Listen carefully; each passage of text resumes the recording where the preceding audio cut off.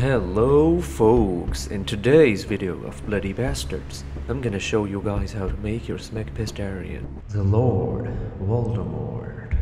Okay, from the aisles, we're gonna take some chain for some cut resistance, elite male long-sleeved shirt equip, some more chain, go down, elite male belted trousers equip, some British shoes, okay, those ones, dark brown leather boots equip.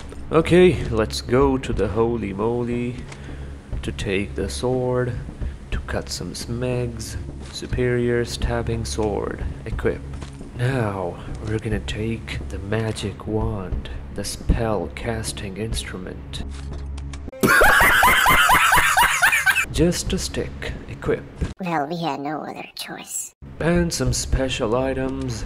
Okay, in the torso, go down, spooky deathly robes equip. Okay, dressed like Voldemort, now let's look like him. Let's take head 12, okay, and let's make him bald, no beard, okay, eyes 1, they are good, let's make them less wide.